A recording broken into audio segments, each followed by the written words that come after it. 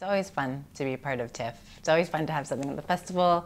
It's so much going on, so many people from all over the world who all love movies and make movies. It's exciting to be around all of the activity to do with a film festival.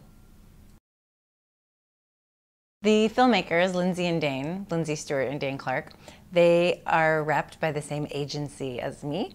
And so my agent said, you know, you should meet these people. They're really great filmmakers, and I think you guys would click. And so we met, and we really liked each other. And they had this short that they had written, and they thought I would be right for it. And then I told them my husband's an actor too, Patrick. And so they're like, oh, this would be perfect. Let's put you guys as a married couple playing a married couple. So the film's actually a married couple playing a married couple and directed by a married couple. So there's many layers of art reflecting life, reflecting art going on with Bickford Park.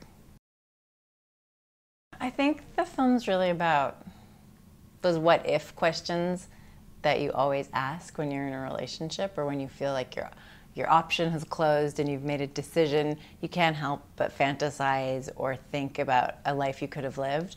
I think the film's really exploring how people feel that they stop growing at a certain point in their life, and often in a committed relationship you feel that you settle into a routine and you have this fixed notion about who you are. I think this film is about people exploring who they think they might want to be or lives they wish they could lead, but also the real consequences of that. I'm in a film called Meditation Park that's premiering tonight, actually, and it's directed by Mina Shum, an amazing filmmaker, actually one of my favorite filmmakers I've ever worked with.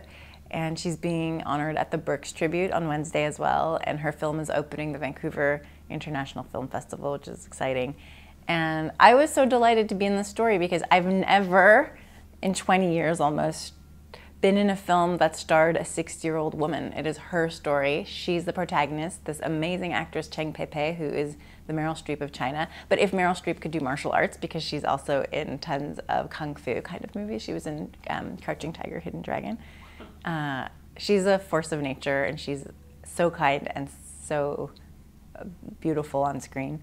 And it's her story of finding herself later in life and kind of coming out from under the thumb of her domineering husband and how they're adjusting to life in their older age.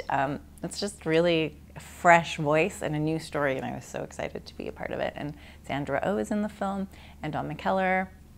Great, great, great cast. Great, great, great story. And the kinds of stories that Canada should be telling, like very distinctive, and because of that, universal. Most of the time I'm just grateful for the work, honestly, to be cast and have the opportunity to do a part. But obviously I like something that's well written, and when I say that I mean it has something to say. It's expressing a unique voice, a distinct point of view, and the characters are complicated, not just strong, but I mean they have goals and they have flaws, and they're just fully rounded people who jump off the page. So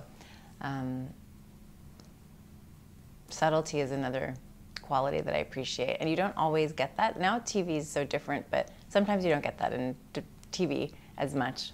But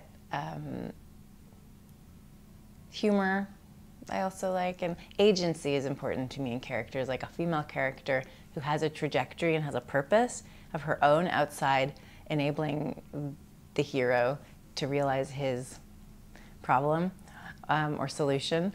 A character with her own like interior life and outside goal and purpose is always compelling to me. I'm writing, I'm becoming a writer, and I sold my first pilot, which also stars a 60-year-old woman. It was optioned by Temple Street, who produce Orphan Blacks. They're a great studio, and I'm learning about becoming a TV creator, and I'm really excited. I'm writing more pilots, and that's my way of contributing to create more interesting parts for women, more female protagonism.